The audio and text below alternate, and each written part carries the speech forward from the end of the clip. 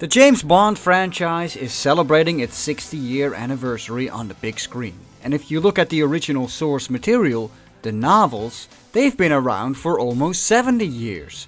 But of course, we aren't looking at an elderly 007 on the big screen. And yet, it is commonly accepted that it was supposed to be the same character we're looking at from 1962's Dr. No all the way to 2002 in Die Another Day. And the franchise took a full reboot for Daniel Craig's Bond films starting in 2006. A separate universe that ended with No Time to Die. So in a way, you could say, so far, the Bond films have two universes. The first 20 films and the 5 Daniel Craig films. But how does this work in the continuity? How did we get 5 different faces in the first 20 Bond films? And how did Bond never age throughout those 40 years? It is commonly accepted that this is just the way it is. Bond simply is a timeless hero, and the franchise has always prided itself in constantly renewing itself and moving along with the times. All of those 20 films are separate Bond adventures, and up until the Daniel Craig Bond films, continuity never played a big part of the movies. Or did it? Well, if you take a closer look, there is a lot more continuity than you think in those first 20 movies. Sean Connery took on the role of Bond at the age of 31, and technically in terms of age, the Bond character did grow older all the way to the 14th Bond film, A View to a Kill, for the simple reason that Roger Moore is older than Connery. Thus, age-wise, the continuity works for the first 14 films. The series took a soft reboot, bringing on Timothy Dalton, who is a lot younger, and they did it again with Brosnan after that. Because this doesn't work with the whole age thing, mostly casual Bond fans subscribe to the idea that James Bond is a code name. And I say that these are mostly weekend Bond fans who don't know much about the franchise, because you will find that there is pretty much no die-hard Bond fan around that subscribes to that idea. Here's how their theory goes. James Bond is just a codename, an identity taken with the 007 title. When, say, Agent Sean Connery retires and, say, Agent Lazenby takes over the mantle, he then takes over the name James Bond, and so on and so forth. According to them, this would explain why Bond looks different with every actor and doesn't age every time a new actor is brought in. While you can say this is an interesting theory, this really doesn't hold up. We see Lazenby has shared memories of the previous adventures he's been on, while it was actually Connery's Bond who went on these adventures. The filmmakers deliberately put these in to remind us he is in fact the same character. Furthermore, Bond gets married to Tracy, who is killed at the end of the film. If James Bond was just a codename, Roger Moore's Bond wouldn't visit her grave in For Your Eyes Only. Another reference put in there to remind us he is still the same guy. We also wouldn't have had any of these lines. Commander James Bond, recruited to the British Secret Service from the Royal Navy, licensed to kill, and has done so on numerous occasions. Many lady friends, but married only once. Wife killed. All right, you've made your point. You know the tradition? The next one who catches this is the next one who... No. Thanks, Stella. It's time I left. Oh, James. Did I say something wrong? He was married once, but it was a long time ago. Have you ever lost a loved one, Mr. Bond? Because if Bond was a different man every time, taking on the codename of James Bond, why would all of them have lost their wife on that one moment? Furthermore, there is this reference. Arms of Sir Thomas Bond, Baronet of Peckham, died 1734. Argent on a chevron sable. 3 besants. Good motto, eh? The world is not enough. The world is not enough. Foolish sentiment. Family motto. It would be a bit of a stretch to think that Brosnan and Lazenby's Bond happened to share the same family motto if they were two different guys taking on a codename. Furthermore, if you get the codename James Bond when you become Agent 007, then Agent Nomi would have been called James Bond in No Time to Die when she briefly was 007. James Bond retired from the Secret Service in that film, so if it was a codename, he would no longer be called James Bond. The same holds for Timothy Dalton as soon as he gets his license revoked. So the codename theory doesn't work, and again is just something casual moviegoers like to hold up. But official continuity doesn't always hold up either. In On Her Majesty's Secret Service, Lazenby gets this infamous fourth wall breaking line. This never happened to the other fella. This is one of the worst moments in the franchise for me and only feeds into that stupid codename theory. Why would Lazenby clearly reference Connery if he is the same guy? It's a clear, stupid fourth wall breaking joke that was an off-camera joke with Lazenby constantly saying the line whenever he had to do something that Connery never had to do. So director Peter Hunt thought it was funny and had the line placed in the movie.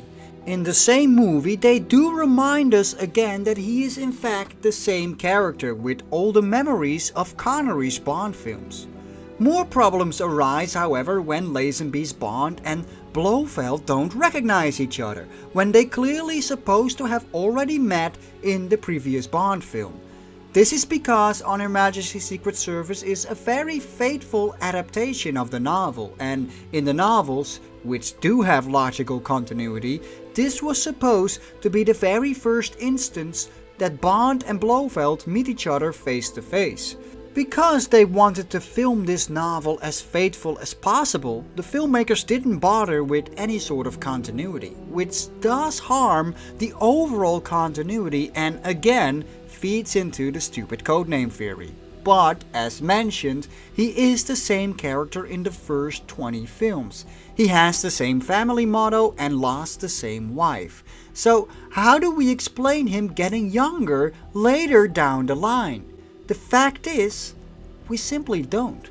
The Bond films are what they are and aren't meant to be examined in continuity. At least not until the Craig Bond films taking place in a separate universe in which Bond happened to become 007 in the modern day instead of during the Cold War, and lost Vesper instead of Tracy. But even in the Craig films there are continuity problems, like how Bond wins his DB5 from a villain in Casino Royale, but then later on in Skyfall it turns into the gadget-laden DB5 from Goldfinger, including the ejector seat, the license plate and the steering wheel on the right side instead of on the left when he won it in Casino Royale. So there will always be minor continuity problems. So what if I told you I have my own way to view the Bond continuity, make sense of the aging problem, fix the continuity issues between Majesty's and Connery's films without subscribing to the codename theory? How, you ask? You know how we all easily accept that Daniel Craig's Bond films take place in a separate universe? He is a James Bond that goes on different adventures to the Bond in the first 20 films. What if we just view every Bond actor's tenure as a separate universe? So instead of 2 continuities, you have 6 universes. This fixes most of the problems I brought up so far in the video. We can all accept that there happen to be multiple incarnations of Batman and Spider-Man, all of which are called Bruce Wayne and Peter Parker, and all of which meet similar characters in different sort of ways. None of these are codenames, or how there are multiple incarnations of the Teenage Mutant Ninja Turtles, each living in the sewers of New York with the same names and a rat as their sensei called Splinter, battling their own incarnations of the evil Shredder. Why not view the Bond films in this way? This would explain why Lazenby's Bond doesn't happen to meet Blofeld until this film. And his Bond just happened to go on Dr. No and From Russia with Love like adventures in his universe too. It's not that hard to imagine his Bond lived through similar adventures as well. Roger's Bond and Dalton and Brosnan just happened to have lost their incarnations of Tracy too at some point, in the same way the Turtles have their own incarnations of April O'Neil. There is no codename involved.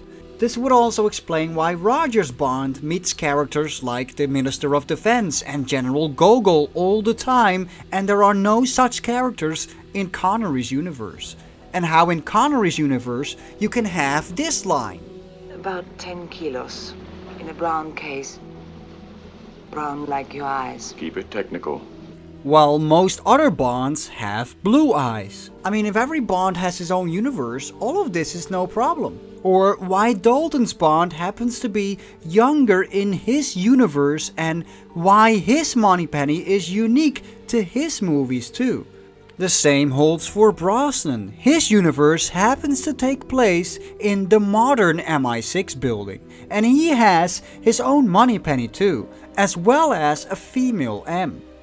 You could bring up how Judi Dench's M shows up in Craig's universe too, which is even officially supposed to be a separate universe. But that is easily explained too. Judi Dench clearly played two different M's. In Brosnan's universe, she is shown to be the new head of MI6, brought on after the Cold War, which is brought up in numerous moments in GoldenEye. She's shown to be the new one, and they mention the predecessor. Her incarnation of M in the Brosnan films is supposedly called Barbara Maudsley. Her incarnation in the Craig films is supposed to be a seasoned head of MI6 who had been playing the game for years and was the head during the Cold War already, as heard in this line. I give him 00 status and he celebrates by shooting up an embassy. Is the man deranged? And where the hell is he? In the old days, if an agent did something that embarrassing, he'd have the good sense to defect. Christ, I miss the Cold War. This clearly is a completely different incarnation to the M she played in the Brosnan movies. In Craig's universe, she is officially called Olivia Mansfield. Judi Dench just happened to have been asked to play M in both universes because she's a great actress. So, by viewing it as 6 separate universes, a lot of the continuity problems are solved without having to subscribe to the codename theory. While not official, my solution here honestly works for me to make sense of most of these problems. So, in the future, we would just start the tenure of the 7th Bond actor, likely getting his own separate universe and continuity once again anyway, so this theory can always hold up. What do you guys think? Hope you found this video informative and fun. Please leave a like, subscribe if you liked this video, and if you want to go the extra mile, consider supporting my channel on Patreon. Not only will you get amazing rewards, you will also collectively work towards the next Patreon goal of releasing the big top 25 Bond films. Thanks a lot for watching and see you guys in the next video.